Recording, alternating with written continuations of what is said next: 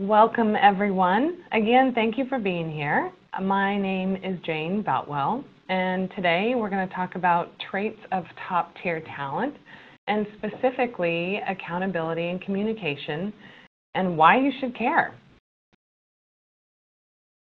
So just a couple of housekeeping items. I'd like to make this as interactive as possible, so if you have any questions, please feel free to chat with me, and I'll make sure and read it. And then if you'd like to receive a copy at the end of the presentation, chat PDX Mindshare in your email address in private. And if you'd like to be connected with me after the webinar, chat PDX Mindshare that you would like an introduction. All right. So I have a question for you. When you look at this image, what does it communicate to you? Any idea who this is or what she does or why we should even care?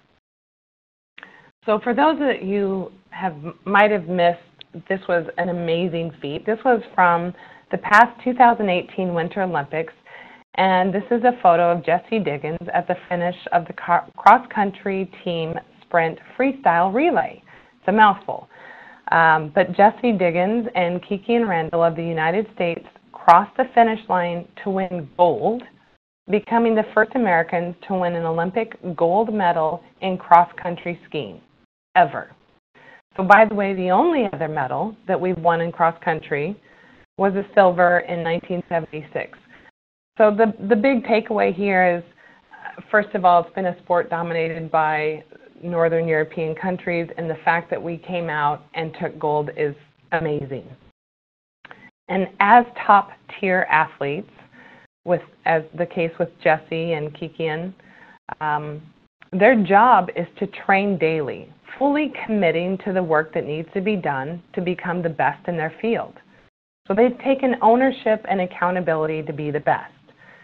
And today, I'd like to share with you what skills are needed to be top-tier talent. And very simply, to be the best in your field, to be top-tier talent requires a commitment and accountability in your communication. So just to give us a little roadmap of where we're heading, we're going to talk about the trends, specifically looking at industry trends and demands for specific skill sets. And then we'll talk about the right way to hold yourself and others accountable and the role that communication plays in accountability. So here are some of the projected trends in the professional skill set.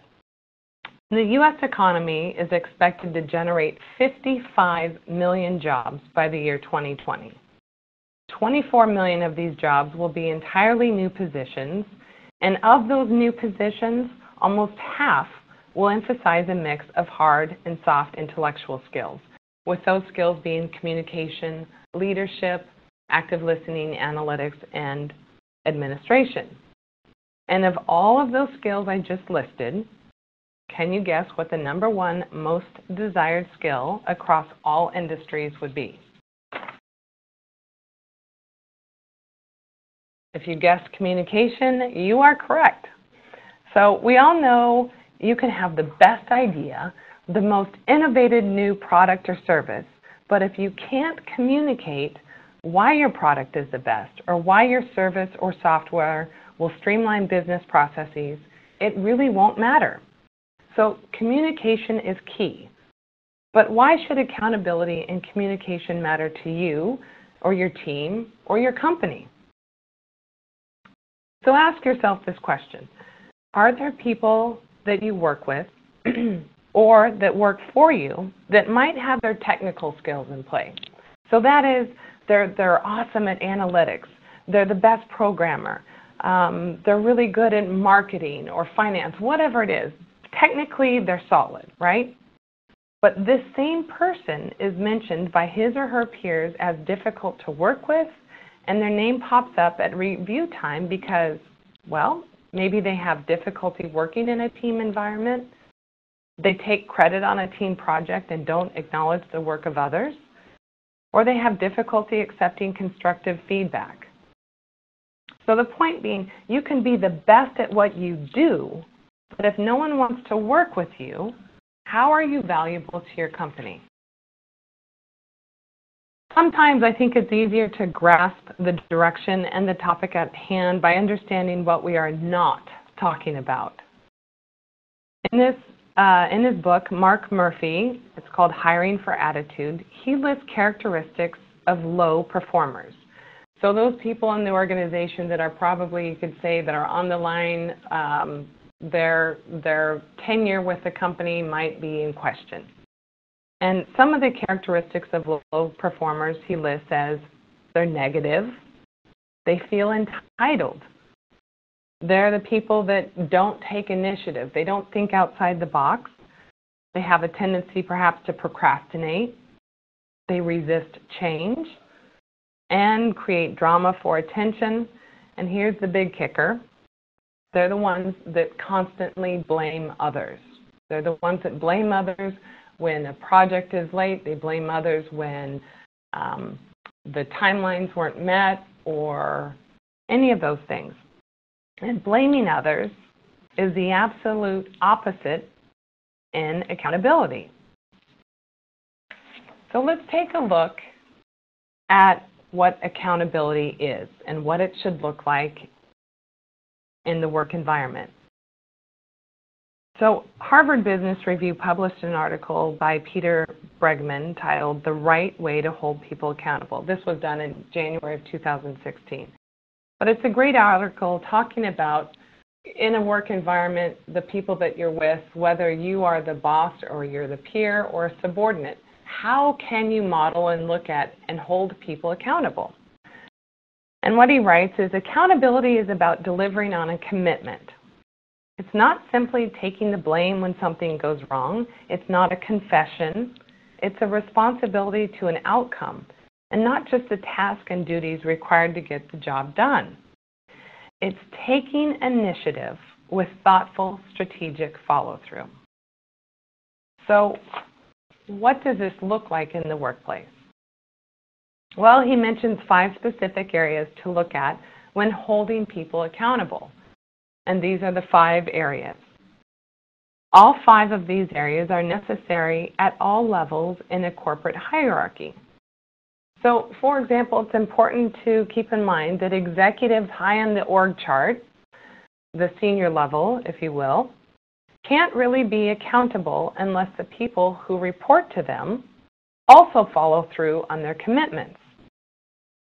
So here are the steps to foster accountability in the people around us.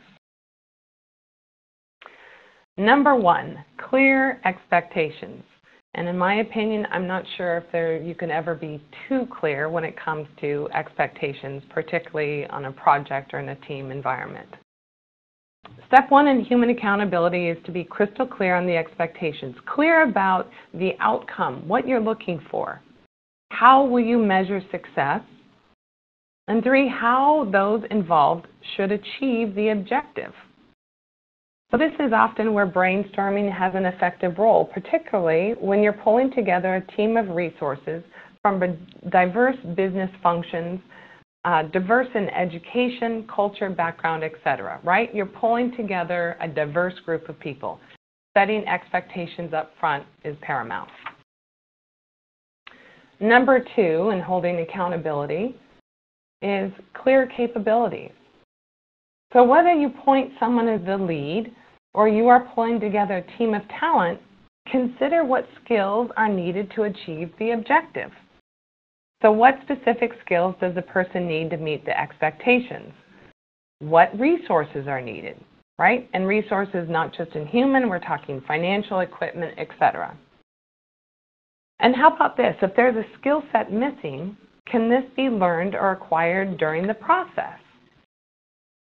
If there's a skill or capability missing and it's not addressed and contingencies aren't planned for, you are setting your person or team up for failure. So part of setting expectations is understanding the capabilities of the people on the team. Going back to the expectations conversation, the step 1, you should agree on weekly milestones. right? With clear, measurable objective targets. So if these targets slip, you have to get on it immediately. And one of the solutions is brainstorming, identify a fix, and you might have to redesign the schedule and reprioritize resources to get back on track. And I'll say this is something noteworthy: nothing frustrates leaders more than being surprised by failure. All through the process, the steps, clear communication needs to take place. If a team member fails on a task because they were too afraid to ask for help, the entire team and maybe even the project suffers. So communication up front and throughout the entire process is key. So the fourth step in accountability in the workforce and holding those accountable is honest, open, and ongoing feedback. And I think as humans, we need and even crave feedback, sometimes to hear and affirm that we're doing a good job or that we're on the right track. This is motivating. This doesn't mean unnecessary hand-holding. It's an affirmation of meeting expectations, a timeline, and working towards a target. It's important to note that if you have been clearly communicating the expectations, the capabilities, and awareness of those on the team and their capabilities, and you've kept track of the measurements, that the feedback at this stage, it can be fact-based and easier to deliver. It appears you are not attacking the person as much as the process. So if there are some tweaks or improvements to be made, it's much easier to refer back to the process, going back to the expectations, the objectives, and the outcome, right? So it's kind of that third person idea. As opposed to attacking the person, you're giving feedback more or less about the process and making sure that that's clear.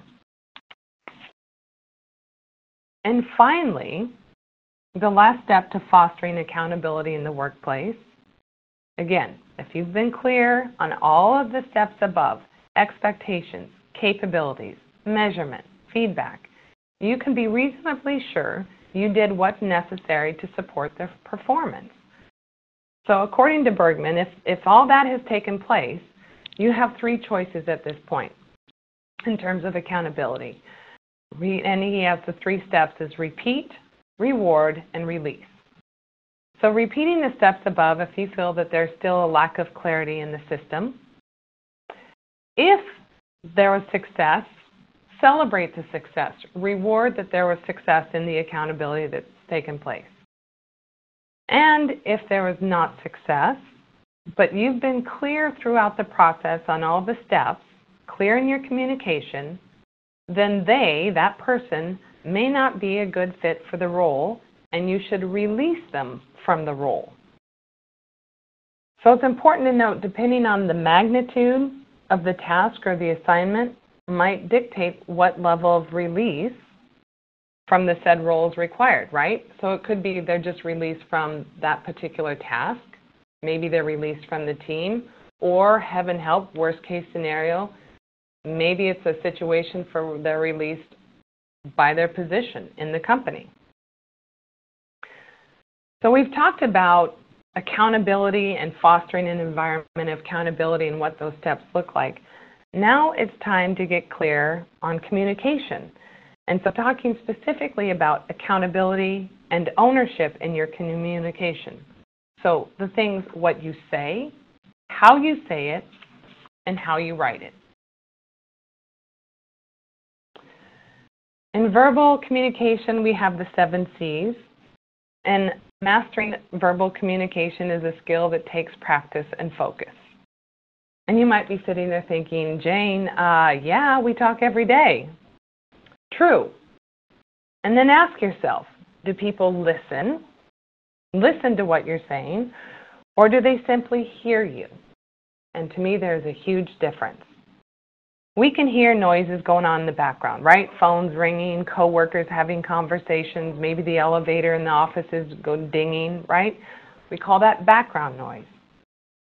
And think about this. Are there people that you work with that sometimes they'll just talk and eventually it becomes background noise. Because we have so much coming at us during our working hours, work, email, meetings, communicating, social media, right? It's easy to get sidetracked and not stay focused on any particular conversation. It's easy to ramble. Maybe you know people that talk in tangents, get off track, maybe even, not speaking up.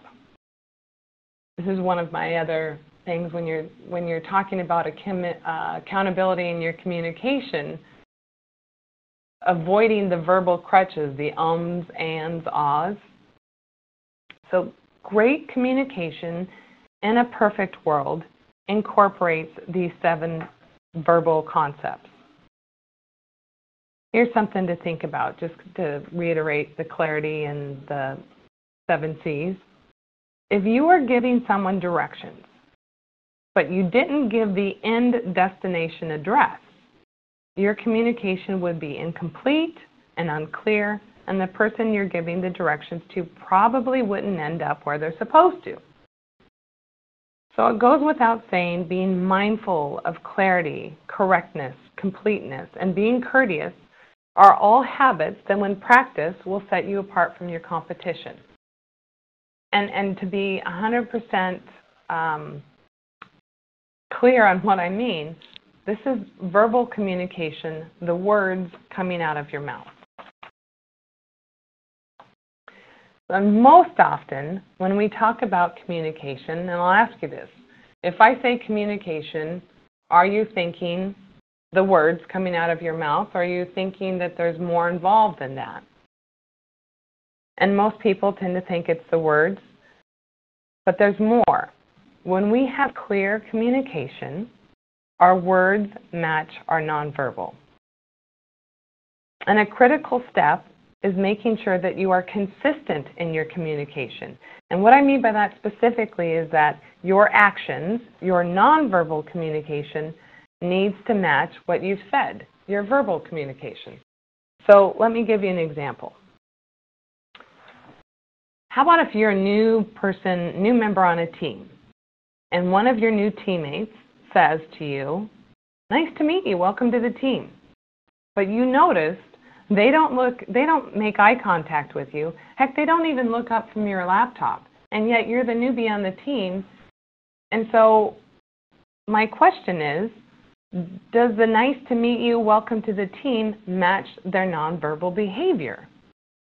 And then as a person, do you really feel like they were happy to meet you or that you were truly welcome?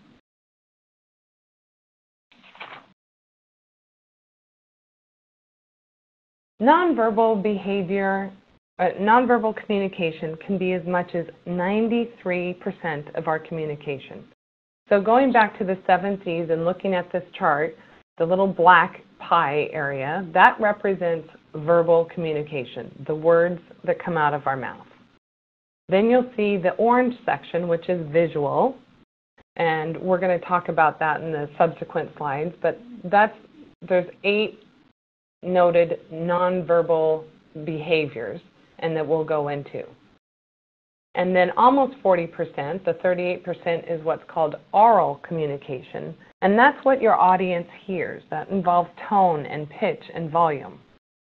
So again, when we're talking about the significance and being consistent and accountable in your communication, to me that clearly means marrying up what you say with your actions.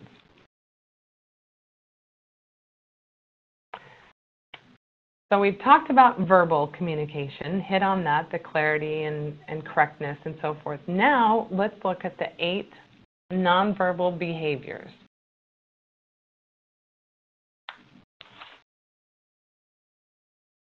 So the first one being facial and facial features, and this could be as simple as a smile, a frown, happiness, sadness. It's what you're displaying on your face. And often our facial expressions are consistent throughout the world, right? So a smile on your face when you're going to another company generally connotes friendliness and approachability. And here's something to think about. If a film was made in the United States and English is the main language, and it gets translated into a language in any other world, and you saw that film in another country with subtitles, you probably won't have a problem picking out the villain given the facial expressions, body language, and posture. You probably wouldn't even need the subtitles. That is how powerful nonverbal communication is. Perhaps you've heard about the book Kiss, Bow, or Shake Hands. It's just this great little encyclopedia of information about cultural communication and when you travel abroad and go to visit different countries, what to look for and how they communicate differently than we do in the U.S. So, for example, some things to keep in mind, whereas our culture, smiling, like I said, demonstrates friendliness, approachability, maybe even trustworthiness. And in Japan, a smile can mean pleasure, for sure, but it can also mean a means of self-control, as in when it's used to hide disapproval or anger. So from a cultural standpoint, you can't just assume because they have a pleasant smile on their face, maybe they are unhappy or uncertain of the situation. Another nonverbal behavior is gestures. So gestures include deliberate movements, signals, waving, pointing fingers for numeric amounts, and then open and close gestures. And I included these images, and I think that they're, at least to me, you don't even have to have words underneath. You can tell what they're saying. The first guy has his mouth or his finger up to his lips saying, "Be quiet." Woman's on the phone. So I would call these clear, nonverbal gestures, easily understood. Again, some things to be careful of. What I'm sharing in this presentation are generally accepted principles in the culture of the United States. Once you travel outside of that, some of our norms, some of the gestures that we use are thought of in a different way. So for example, you can see the image of the woman on the lower right section of the screen, and she's holding up the V sign. In New Zealand, for example, if you did the V for victory sign, it's considered rude and obscene if you do it with the palm facing you. So just be careful about the gestures that we use, right? In the Middle East, you would never want to do a thumbs up sign. That's offensive throughout all of the Middle East. So another behavior, probably one of the most, I think, telling of the nonverbal behaviors, is eye gaze. So eye gaze includes looking, staring, blinking, and it's generally accepted that when people encounter things that they like, their rate of blinking increases and their pupils dilate. And perhaps you've heard this term that windows are the eyes to the soul. And as a parent, I can often look at my kids in the eye, and I can tell just by looking at the eyes if they're being truthful. I can tell if they have something that they want to share. I can tell if they're upset. I can tell if they're sick. I mean, the eyes will tell us a lot, and you don't even have to know someone. You could probably make certain assumptions as well. So in our Western culture, we appreciate and even expect eye connection when in a conversation. We often think if the other person isn't looking at us, maybe you wonder, are they communicating disinterest, or they're bored? Maybe they have something to hide. So again, in our culture, eye contact, it's not just a respect. It's letting someone know that you're on board, you want to hear what they're saying, and that you're listening. By the way, if you happen to be in Australia, Germany, or Hungary, strong eye contact is very important, and it implies clear, honest communication. If you are, for example, in Germany, and you fail to give eye contact, the impression that you are untrustworthy comes to mind. So it's it's not that different than our culture, but just something to be aware of. Okay, also under the nonverbal umbrella of communication behavior is this notion of paralinguistics. And this paralinguistics is great. Even though it's something that you hear, it still falls under nonverbal, and hopefully when I walk through this slide, it'll make sense as to why. So our voice is this amazing toolbox and includes a wide range of different tools that we can use in communication to generate interest and gain audience engagement. And here's what I mean by that. So tone. When tone is what your audience hears. And perhaps your mom or your dad used to say, don't use that tone of voice with me. They're talking about what they're hearing from you. And another, just to put a clear image of your head, when you think of the tone of someone's voice that's memorable, iconic, I personally think of like James Earl Jones, who was the first Darth Vader, or Morgan Freeman as the voice of God, right? Very rich, deep tone in their voice. Pitch is another tool that we can use, and pitch includes the rate of vibration by vocal cords.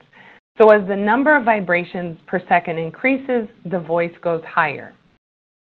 So think about when you're excited or maybe you're nervous and all of a sudden your voice starts to raise up in notches. That has to do with the pitch of your voice. And of course, there's volume that we can use as a tool. And the loudness, this is the loudness or the softness, right? And here's one of the tricks as a public speaker that I'll use. If you're in a room and you're mic'd up and it's starting to get a little bit loud, sometimes as a speaker, I'll start to get quieter just to get the audience to hush and pay attention. So it's an effective tool if it's used properly. Another tool for verbal, or pardon me, the paralinguistic is pace. So think of this as how fast or how slowly you speak. You can create excitement in a story by talking faster. Think about if you have kids, when they're telling you about their day and they were so excited talking about the friends that they were playing with, and all of a sudden their voice speeds up. This is the pace of their voice. And articulation is something that also is a tool to use. I can't say articulation without thinking of it's a classic movie, My Fair Lady, with Audrey Hepburn as she played Eliza Doolittle, where she literally says, the rain in Spain stays mainly in the plain. But she has to keep reciting this, and it's part of the articulation.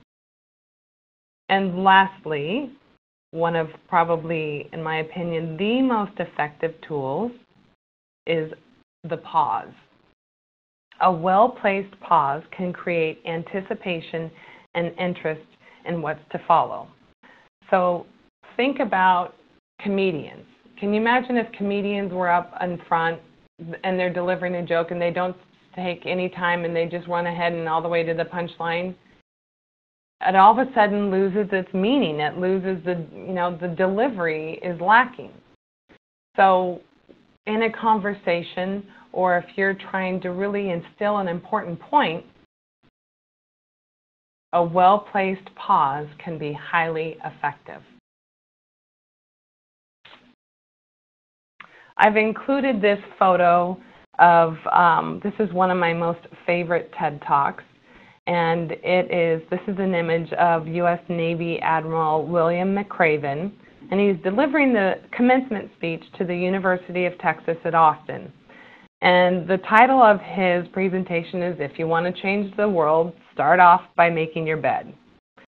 So in this speech, he talks about the importance of doing the little things, like making your bed, embracing the fears of life, and changing the world for generations to come.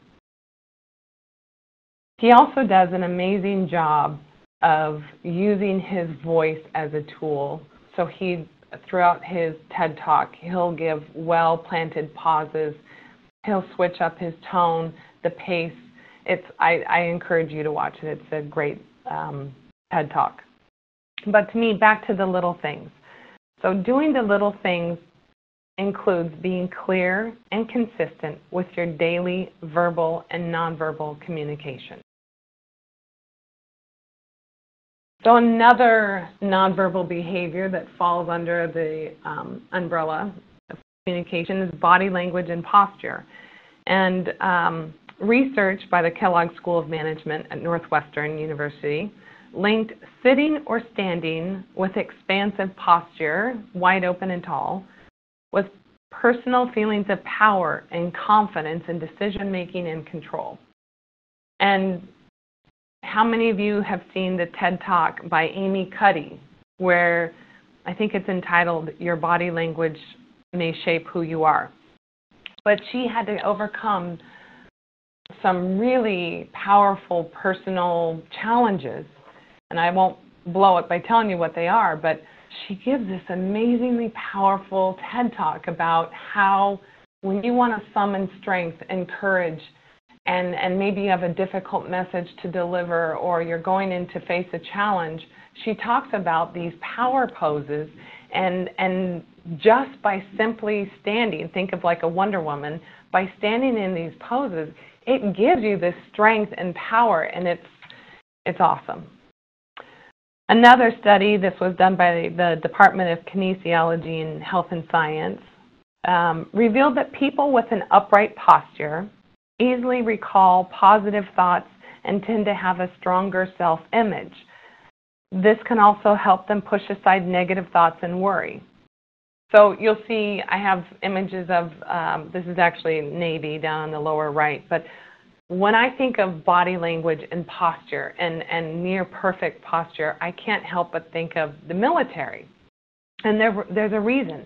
They spend so much time right from the get-go out of when you're in basic training on military, what they call military bearing, which includes your posture and stance and when you're at parade rest. So posture is about self-confidence, and it's about communicating in the most clear way who you are. So another of the nonverbal communications to be aware of is haptics, which think of it as touch. So touch in communicating affection or familiarity or sympathy, or think about your iPhone, and now they have haptics on your iPhone. So it's a method of interacting with computers and electronic devices. It incorporates feedback and an input or output device that senses the body movement. So think of like a joystick when you're playing video games. But we're literally melding the human aspects of us with the feedback from our technical or the electronic side. And in our culture now, this has become a subject of a lot of controversy, the whole notion of touch. And so many organizations have a no-touch policy. So maybe you walk down the hall and you see a friend and, you know, in the past you might pat them on the shoulder and say, good to see you. Well, now it's not acceptable at all, no touch. And that's something to be aware of. On the flip side, I think this is according to Kiss, Bow, and Shake Hands, the book. You know, you go to a country like Costa Rica, you know, women will often pat each other in the right forearm and shoulder instead of shaking hands. So it's acceptable for us to shake hands, but over there, there's a limited amount of this. And it's haptics or touch can be obviously very powerful as well, used appropriately in communication. And appearance. What does your appearance say about you? So we have some examples here, but appearance includes your choices in not just the clothing that you wear, the colors that you wear, the hairstyles, whether you choose to have piercings or body tattoos, whatever it is, it's your overall, the image that you're projecting to others. And ask yourself, what does your appearance say about you? And yes, there's days that you're going to be professional and go to work. Maybe there's days that you're casual, but even then, when you have that much of a shift, you're still making conscious choices of how you want to present yourself in your appearance. And one of the things when I'm working with clients and we talk a lot about first impressions. And research tells us that a first impression is anywhere from 2 to 7 seconds. So let's think about this.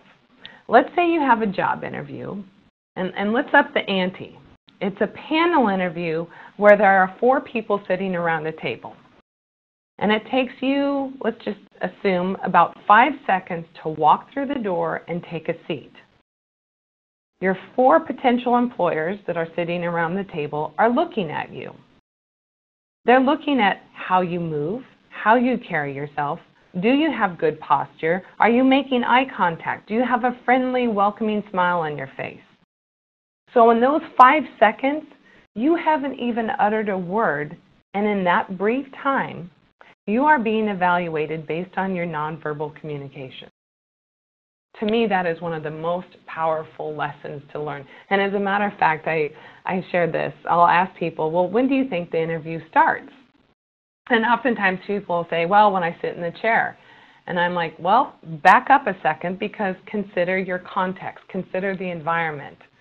You know, nowadays it depends on where you're interviewing, but if you're downtown Portland, for example, or if you're out at the Nike campus and it's a building surrounded by windows and you can actually look out and see the parking lot, and people have been known to do this, and you're looking out and you see a person getting out of their car, well, maybe there's someone that's going to be in that you're interviewing with, and you're getting out of the car and you're juggling things and adjusting yourself. Guess what? That's part of the first impression. That's part of the interview process, and you probably aren't aware of that. So I always just tell people, you know what? Your interview, assume that it starts when you get out of the car. Last under the 8 steps of nonverbal communication is proxemics. So in this chart, it shows general guidelines for our culture in the U.S. So keep in mind, when you are working with people from other countries, an individual's personal space might be closer than our own comfort level. So for example, in here, our personal space, what's arguably acceptable in a work environment, is anywhere from 18 inches to 4 feet. And then you go out from there, the social space, 4 feet to 12 feet, and public, etc., longer. The intimate space, the 0 to 18 inches, think about this. Have you ever been in an environment where someone invades your personal space? And what's your natural inclination? What do you naturally do? You back up, you take a couple steps back. Well, again, in other cultures, their personal space and their intimate space is much closer. So just having an awareness of what's acceptable to you, but also what's acceptable to people that you work with.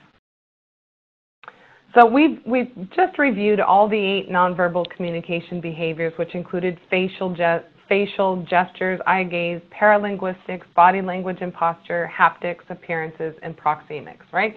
That falls under the umbrella of nonverbal communication. Now, how about accountability in what we write? How many times do you find yourself composing an email and not really paying attention to the essentials? Our inboxes are inundated with emails, and we want to keep our daily to-do list manageable. So we hit reply and bang out an email that we didn't give 100% of our attention to, and we inadvertently omit information. Back in journalism, we would say that a story wasn't complete if you couldn't answer the 5 W's: the who, what, when, where, and why. Sometimes how. So completeness and refers to, do you have all the necessary information? I am showing this email here as an example of not the best email to be written. It's a paragraph, and I don't know about you, but I don't want to read it. There's no visual breaks in it, and it's not complete. But it has to do it's more than just the content that we need to be mindful of, right? So thinking about formatting, and when you take a couple minutes to think about formatting it, it's a difference of someone reading your email right away, or maybe they'll get back to it in about a day or two. Also be mindful of the tone in our emails. For example, in our culture, we accept that when you type in all caps, it's almost like someone's shouting at you. So this is an example of an email that is certainly easier on the eyes to read. And why is that? Well, they've included bullet points. There's actual white space around it, and so visually it's much more appealing. It's easier to read, and it's more complete in terms of who's involved and the accountability on both sides of what they're both providing.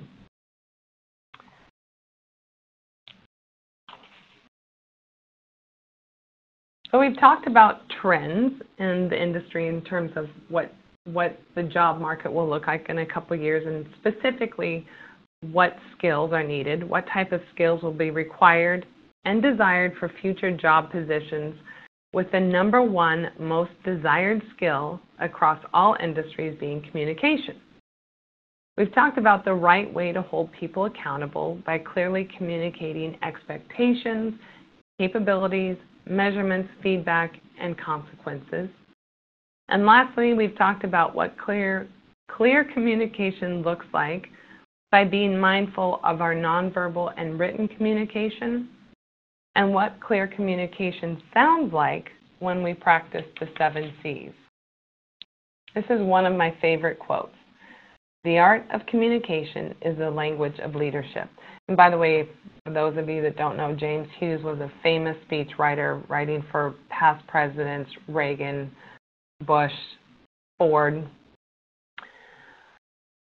And I would say right now, just to give you something to take away, we live in an incredibly competitive world. Companies can market to and attract top talent from all over the world. To set yourself apart from your competition, continue to hone and develop your hard skills as well as your soft skills. And taking ownership and accountability with your communication will make you a more marketable and desired top-tier talent. So again, thank you so much for coming, for giving me a little bit of your time this afternoon. Here's a couple of reminders. You can email Paris at Anvil Media for more details. And then just something to make note of, as proud sponsors of this year's Digital Summit Portland Conference, they've teamed up with PDX Mindshare, and members get a $50 discount code, which is MIND, M-I-N-D, 50, on registration. So you could go to portland.digitalsummit.com to register. And again, thank you, and have a great rest of your afternoon.